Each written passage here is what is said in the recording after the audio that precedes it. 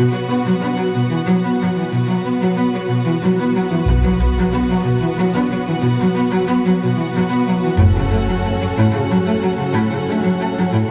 we're at Big Mountain, the end of Shamokin Street. Small village was out here at one time, and there was a coal breaker, or a coal mine. So here you can see the foundation of it still, but we had a shaft that went down, and this now is, the whole thing's been shut down, so the water is coming in and it's filling up the mine shaft, and then it comes out of the ground right here. Even when the flow is low, coming, whether it's rain or whatever, we still have some coming into here, and it gets diverted and goes across the road to the diversion tanks where it sits, and that's where we add limestone, and that brings the pH up. The water coming out of here, the pH is very low. It's probably somewhere around 4 something. Things don't live in that pH. It's got to be probably 4.5 or higher. It was probably around 2005. They put this in and then added this tank, which has to be, a person has to come out here and fill buckets of limestone and adds it to the tank, and that gets done on a regular basis. It's an odd Fritos smell down here. Fritos, yeah, okay. Fritos. So this is the tank after that we were just talking about on the other side there. It drains into this larger tank, and then that runs into this. I'm sorry, this one just comes into this one. This one is sitting stagnant, I guess, not being used right now. But this is the one that we add the limestone to, and the water, of course, comes through that line there and overflows, runs down here with a higher pH than the water that's running past us. And if you can see down there, we had just had a little bit of rain a few moments ago, so we actually have some runoff from different places.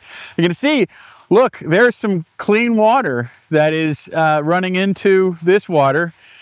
So there's sources that it could actually run clean if we could just get it to not run through a couple 100 or 1,000 feet of mine shaft. I think we'd be winning. That's kind of what we're working towards. This is actually the Buck Run, the beginning of Buck Run you're seeing. So Buck Run does, see what you can't see here is up a little further than this ditch. If you follow this ditch up this valley a little bit more, it's an actual stream.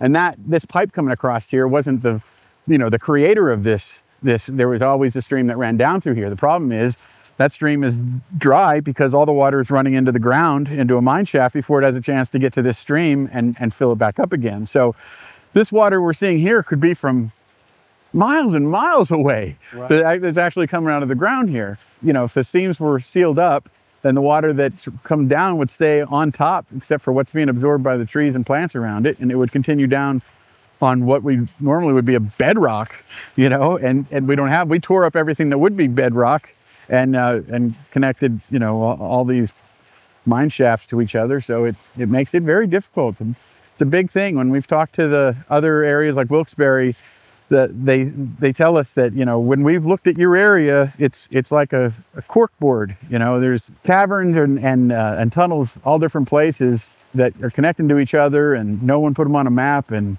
right. When it rains, you get to see them. What you're looking at here is the site of the Big Mountain Mine shaft. The shaft was opened in November of 1924, and it was sunk to a depth of 568 feet. So the water that you see surfacing here is traveling straight vertical over 550 feet up that mine shaft. And that's entirely due to the volume of water and the pressure that water is creating.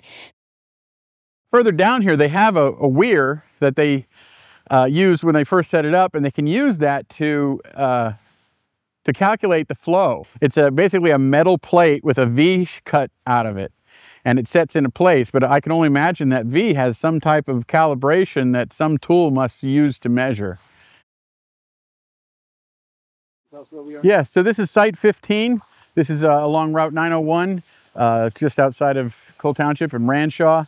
And we have a substantial amount of mine runoff here coming out, and they decided in 2005 that they were going to put this passive treatment system in, and it's been working, for 20 years.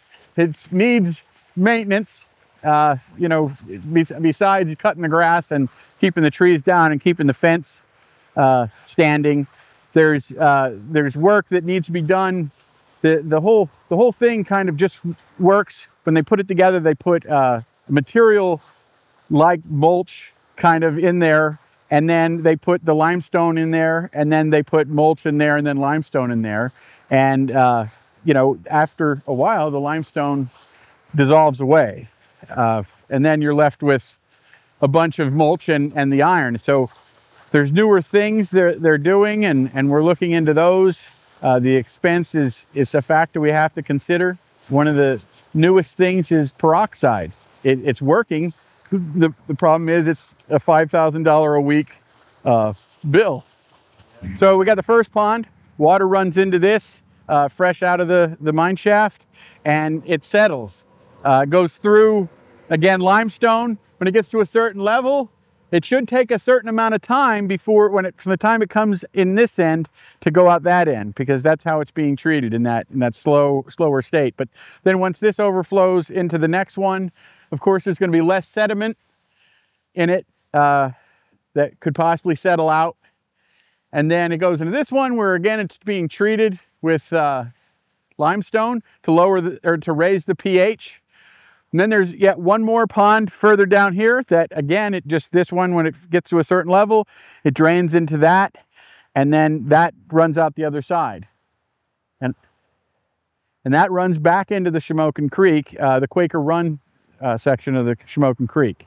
At the end here, you can see the actual white buildup of aluminum. When the pH is so low, it's acidic. That's what that means. It's really acidic. And that means any kind of metals get dissolved down to their smallest state.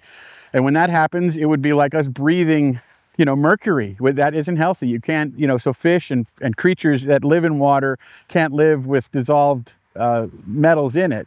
So when we get the pH to raise, what happens is those metals start to find each other again, and they bind back together. And then that makes them heavier, so then they begin to settle out. So it's that process that we're trying to create here. And again, at the end, naturally, it's happening to the point where you can see there's a grayish waterfall that is formed, and that's the aluminum that's binding again with itself. The newer systems also are a little smarter in that they're rationing how much water is going into each one based on the flow. That's some of the newer stuff they're doing. But again, it's just passive. We could be dropping 10,000 pounds of limestone a month in the places that we would need to go. I think, you know, it would keep two people busy all year long. So we have to stop the water from going into the mine shafts. It's just going to keep on happening and happening and happening. So you ever looked at MSN weather, the maps? It has a LiDAR. But if you go over this area, you can find every single divot that from a foundation that's in the ground here now. But mostly what I'm getting at is the veins that are dug in the ground. And I really struggle with when they say, well, we kind of have to map it out and see where like, no, you just got to make a bulldozer trail to it and drive a truck there and dump some stuff in it. That seems like the simplest answer, but you got to get permission from everybody to get on that property. You can't be bulldozing stuff when there's bats breeding or what, you know, whatever it might be. There's all these little technicalities that got to get done, but you need the funding and people to care enough about it. The water comes down from up by the Votech. That's its point of origin. It's coming up out of the ground, so straight up out of the mine pool, and it flows down over the hillside and then in a pipe underneath Venn Access Roadway. And it enters the first pond up at the top up here. Okay. And then it makes its way down through overflow pipes. You can see the pipe across the way there. Yep. So it comes down through these series of ponds. And what that does is it slows down the water and it holds the water in these ponds for long enough that the sediment, the minerals, the iron can drop out so that it doesn't continue to be carried with the water. Oh, wow. Down into Carbon Run. Okay. There's nothing happening here other than gravity. Okay. Once the water reaches the surface, it brings all those metals up to the surface with it.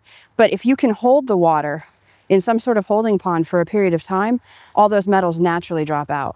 Oh, wow. And the pH of the water raises. As the pH of the water raises, different metals will drop out. It's interesting, really, the chemistry of it, how different water pHs cause specific metals to drop out. That's interesting. Different metals drop out at different pH levels, yeah. So when you see the stream, if you look at the creek bed coming through Shamokin, or you look at any of these acid mine drainage streams, and you're seeing all of that orange, it's really not the water itself that's orange. It's all the sediment that has fallen out and is coating the stream bed. Yeah. That's the orange part. If you were to take a glass or a jar and you were to fill it with this water and hold it up to the light, it wouldn't look orange. Okay. It would look clear. So but everything on the bottom of those ponds is just a sludge of that mineral residue. Right. Wow. Yep. For better or worse, there are some goldfish living in this pond. Do they have 3 eyes? I don't know. They've been here for several years, so they seem to be thriving.